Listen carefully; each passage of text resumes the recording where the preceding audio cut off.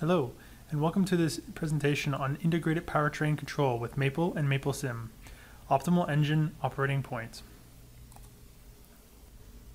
Let us begin with an overview of this presentation. First, we will introduce the two components that are used throughout this entire presentation. The first is the brake-specific fuel consumption. The second is the mean value engine model.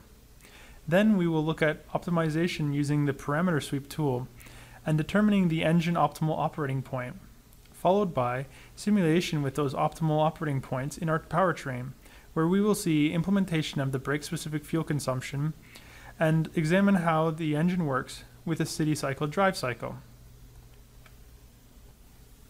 Throughout this presentation, the objective would be to determine the optimal operating point for an internal combustion engine, based on the idea of the brake-specific fuel consumption, BSFC. The brake-specific fuel consumption is an effective measure of engine performance. This is determined by the instantaneous fuel rate divided by the instantaneous engine power. This approach can also be extended by including information such as emission data. However, throughout this presentation, we will only focus on the BSFC approach. The engine map shown here illustrates the contour lines from the brake-specific fuel consumption analysis and the ISO power lines. Additionally, example engine operating performance indicated by the blue and green dots are shown. These dots comprise the instantaneous speed and torque that the engine is running at. If we can determine the BSFC and power requirements for a given engine, we can then relate those two to determine what the desired optimal operating points are. In the examples shown, the optimal points are illustrated by the green dots as they converge to the optimal curve provided by the black line. This line indicates the predetermined optimal range for the engine given a large variation in power requirements. Therefore, in order to make the engine run with the best BSFC response, we will need a powertrain that will allow the engine operating points to move towards the desired optimal line. This is illustrated by the green arrows. Next is the mean value engine model, which is based off of previous work developed. The mean value engine model is a physics-based model that determines the overall power output and doesn't examine the details of the cycle-by-cycle power output. Rather, it looks at the overall response, or mean behavior of the engine. The model includes simplified gas flow that allows for information that includes fuel consumption to be displayed or provided. By combining the information of the BSFC and mean value engine model, we can use Maple and MapleSim as a virtual dynamometer. Let's take a look. Here I've opened up the mean value engine model configured as a virtual dynamometer. In the middle is the internal combustion engine, that is the mean value engine model. On the right hand side, we can see the load, which is provided by a torque driver and is ramped up over time. On the right is a throttle controller based off of the desired throttle angle and is adjusted over time depending on the load that is provided to the engine. Below we can see the mean value engine outputs information that includes fuel consumption and power information that is used to calculate the BSFC information for this engine. This model has been configured to allow for engine parameters and dynamometer parameters. When we adjust parameters in the dynamometer section, we can see the different values for desired RPM and desired torque. These are the target values for this particular test. If I run the model, you can see the results appear on screen. Here are the results of the dyno test with the presets of 2000 RPM and 200 Newton meters torque. We can see that the engine torque has reached the 200 Newton meter value. Additionally, we can see that the engine was able to run stably at the desired level of 2000 RPM. The throttle, shown here in green, stabilized with approximately 20-degree angle. The throttle was adjusted automatically through the controller in the model on the left-hand side shown here to enable the desired speed to actually occur. The BSFC and power of the engine were both able to stabilize at final values within the time allotted for the simulation. Now that we have a virtual dynamometer that is able to run our mean value engine model at the desired speed and torque values, we can easily change the different operating points by changing, for instance, the operating speed or the operating torque. Doing this manually will be very labor intensive and not really provide any additional value. However, if we use a Maple worksheet, we can do this automatically and taking advantage of parallel computing to do it very quickly and effectively. Let's take a look at how we can do that. I'm going to open up my attached worksheet to this model. The objective of this worksheet is to be able to run those simulations several times over, where we are able to take the final values when the engine comes to equilibrium and obtain a steady state engine map that defines the BSFC. We start by the initial setup. First, we need to go and connect our MapleSim worksheet to the MapleSim model, as shown here in the window above.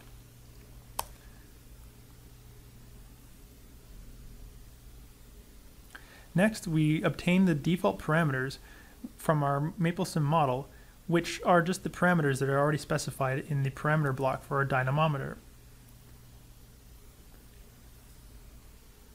Then, we compile the model so that way we can run it optimally with our parameter sweep command. By using the compile command, the MapleSim model is condensed into the highly efficient pre-processed code that is simply used time and time again with the parameter sweep. Now that we have a compiled form of our model, let's take a look at what happens when we run the compiled code itself.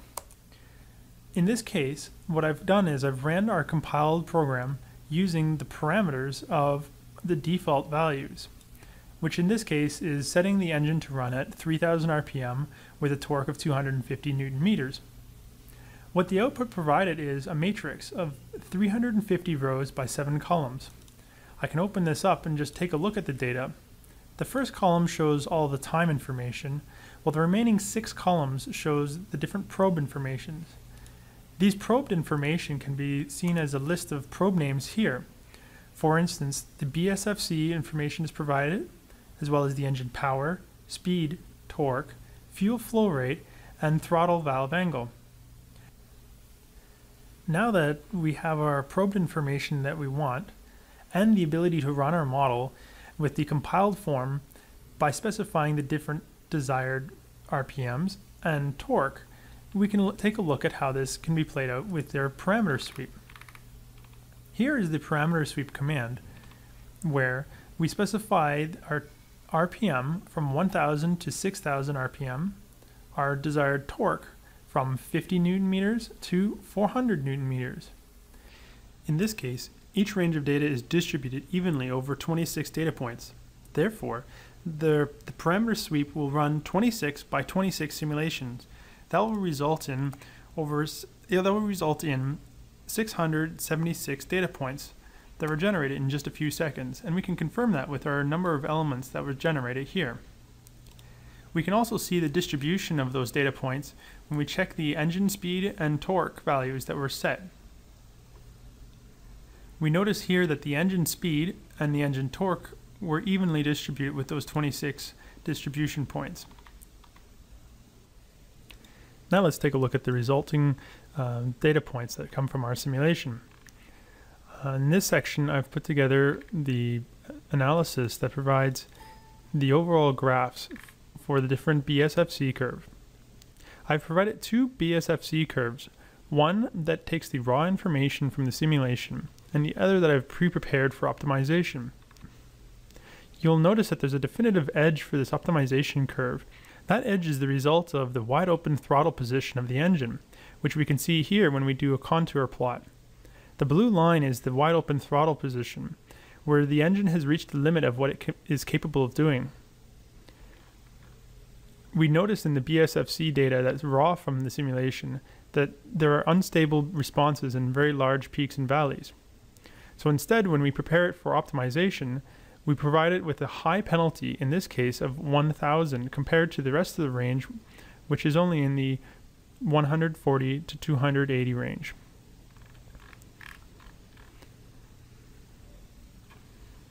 Now that we have the BSFC with the high cost penalty for values that are outside the range that the engine is stable for, we can define power levels that we will be using for the optimization process. Here, we can specify power levels that we're interested in. In this case, I'm using 15 to 185 kilowatts in increments of 10 kilowatts. Here I can define a cost function using engine speed and engine power as my inputs. This cost function will be used to calculate the minimum BSFC and allowing the torque information to be calculated by the relationship of power and speed of the engine. This optimization process is using the global optimization solver. This ensures that the resulting optimization is optimal over a large range, where we can see that there could be multiple crossing points of our BSFC curve and compare those with the power levels. Let's take a look at the resulting plots. Here we can see in gray the optimal operating line, OOL. This line has been produced based on the combination of the lowest operating points of the BSFC for the different power levels. For instance, at this power level, we can see that there are multiple crossings of our BSFC line. The value that we want is the lowest crossing or the lowest point for this power consumption out of all the points that the engine is actually capable of reaching. Notice that this point is also within the valid range of our test data. We want to make sure that any optimal values that are determined by the global optimization solver are within the useful range for our system. This process of maintaining the range of operating conditions was defined by how the global optimization process is calculated. First, the global optimization will determine the power level by selecting one of the power levels within our range of data that we've already pre-selected. For instance, the line that I've clicked on. Then, it will sequentially move along the line until it can find the local minima. The global optimization process will ensure that the local minima isn't the stopping point of the optimization, and that it will continue looking for any other local minima until it can converge to the global minimum point. In cases where the optimization process goes beyond the range, in this case 6,000 RPM for this power level, there is a large cost penalty that includes an offset like we did before with 1,000 BSFC value, remembering that we're trying to go and minimize the cost. So this high BSFC value is a large penalty. There is also an included factor of the distance from the center of our map to how far away the optimization process is. This will ensure that the global optimization process will reconverge into the valid range if it exceeds either the 4,000 Newton meter limit on one end or the 6,000 RPM limit on the other. And remember that any data points that are above the wide open throttle position are already given a high cost value to make sure that the BSFC optimization process doesn't result in any values that are beyond the wide open throttle point of the engine. At this point, we've already determined the globally optimized operating point for the engine, so we're done, right? Well, the problem is in ranges such as this point here, there's a significant jump in engine torque with very little gain in the BSFC value. This resulting behavior isn't ideal for applications where the engine is trying to be controlled. Instead, what we'd ideally want is a fairly smooth, transitional, optimal operating line for the engine to work with. One way of doing that is to fit a polynomial spline or polynomial curve to this optimal data set that we've just determined. So let's consider in the last step the polynomial approximation of our optimal data points. We can see here that, for instance, this fifth order polynomial, we can easily fit the data to it by using the nonlinear curve fitting tool, where we simply extract the engine speed data, the engine torque data of our optimal curve, define it with the polynomial that we just created, and allowing it to be a function of, in this case, x. Here, the resulting equation is given to us. This equation now allows us to relate the engine speed, which is our input x, to the output torque, which would be provided out. When we combine these plots together, we can see that this polynomial fit does a good job of approximating our optimal operating points throughout the entire range. Here, there's noticeable differences in the optimal line and the approximation. However, the difference in BSFC values is fairly minimal, so the engine is actually able to maintain a very smooth response with very little difference in overall fuel consumption or desired performance. The next step will be to implement a controller that allows the engine to operate at some point along this line, depending on the different power levels that the engine is expected to run at. As a result, when the engine is desired to run at a particular power level, at any of these crossing points for instance, or in fact anywhere along this curve, the engine operating point will be pushed or converged to the desired curve that we see here. Returning to our PowerPoint slide, we can examine this in one of our control strategies. Here we can see a powertrain control block diagram that illustrates an example of how we can control the optimal operating point for an engine. The idea behind this powertrain control is to allow the engine to actually operate at those points along the curve. The overall approach allows a power flow in the engine control strategy, where information such as the desired vehicle speed versus the actual vehicle speed is provided to an input interpreter. This interpreter then in turn outputs the expected engine power or the power demand on the powertrain. This power now can be related via the function that we calculated with the speed and the torque. Here we can see that the overall equation now is just an engine speed relationship, given that our function f of n is a function to calculate what the actual torque would be for that desired power level. This information can then be passed down the chain where engine throttle control and transmission control can help regulate the desired operating point for the engine. As a result, the overall powertrain can then output to the vehicle performance, and that can be inferred as the vehicle speed that gets translated back to the master controller as the input for this entire block diagram. Now let's take a look at how this is implemented in a model where the optimal operating point of the engine is actually provided in a simulation with a steady cycle drive cycle. This new model contains the same mean value engine model that we used before to calculate what the optimal operating point of the engine is.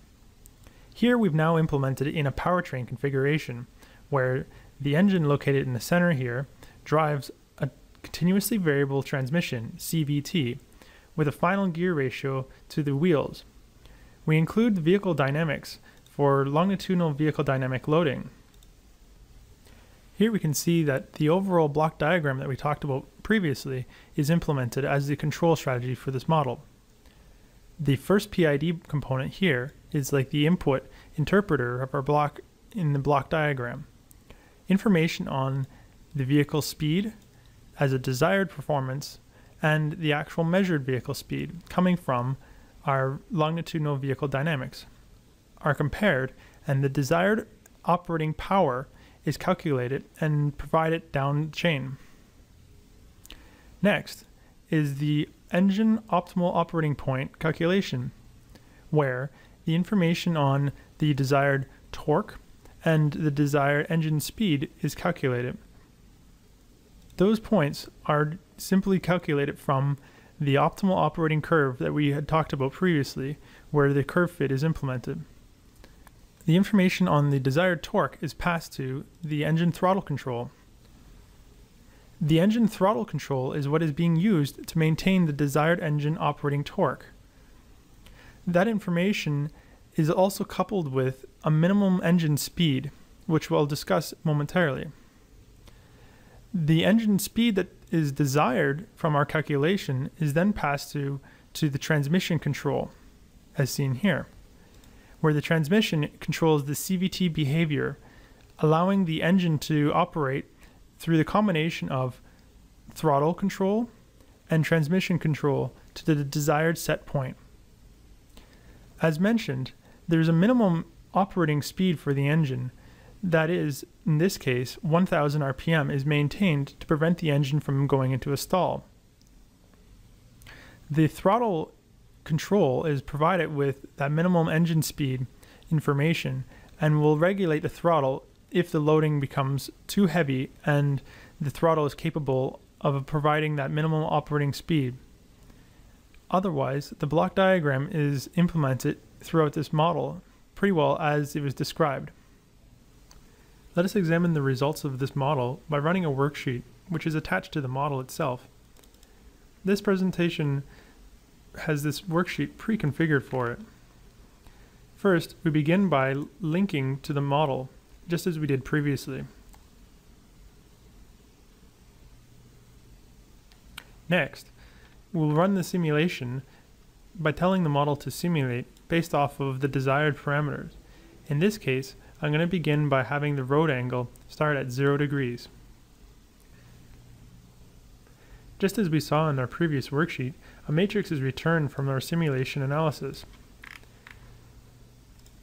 When we expand the next section in our worksheet, we can run our plot result code to provide us with these 4 top plots. We'll begin by examining the desired vehicle velocity versus the measured vehicle velocity.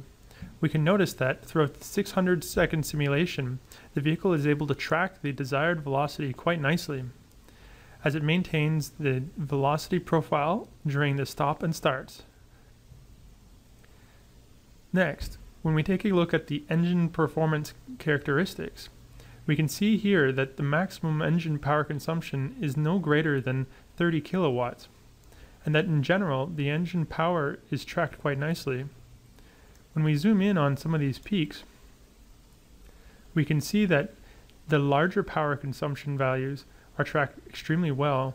However, when we get below 5 kilowatts, the engine power tracking isn't as accurate.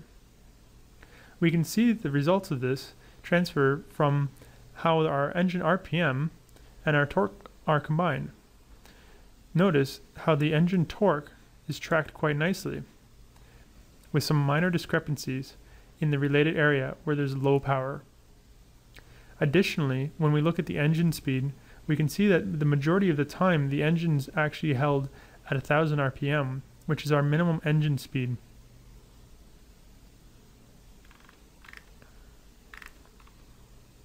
Next, if we plot our engine operating points on our BSFC map, we can see here in our green diamonds that the engine points are placed along the 1000 RPM line, maintaining that the engine will not go below this speed. And then when engine power demand increases, the operating point of the engine traverses along the optimal operating line that we have pre-calculated. Similarly, we have provided a baseline engine comparison as seen here in the yellow stars.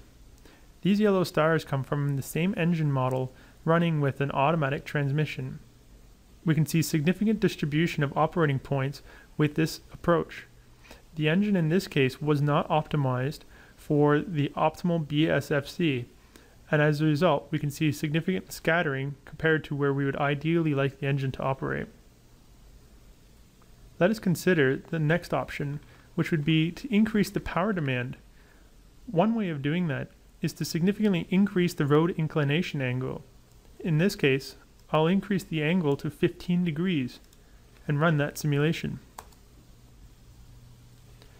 Again, we're returned with a matrix of our overall results. I'll run my predefined code that will provide the plot results,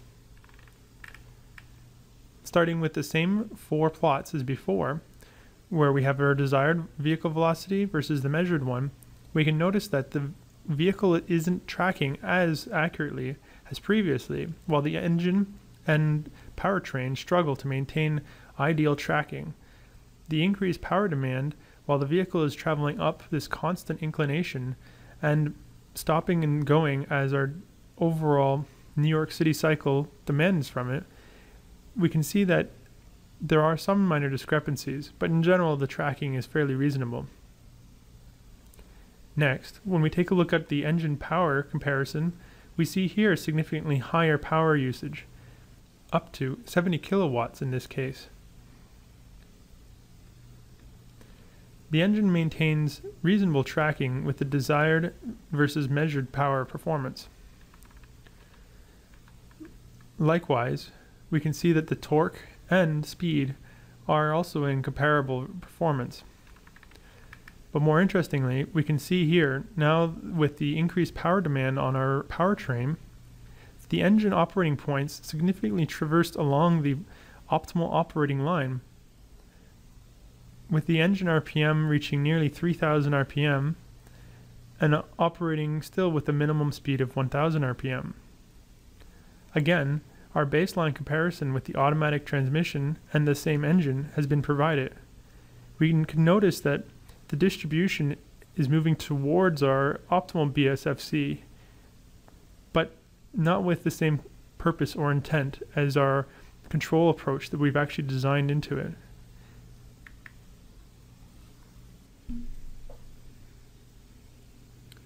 While it may be possible for better engine tracking or vehicle velocity tracking from our vehicle model, this model is just designed to provide an example of what can be done with the BSFC optimal engine performance characteristics.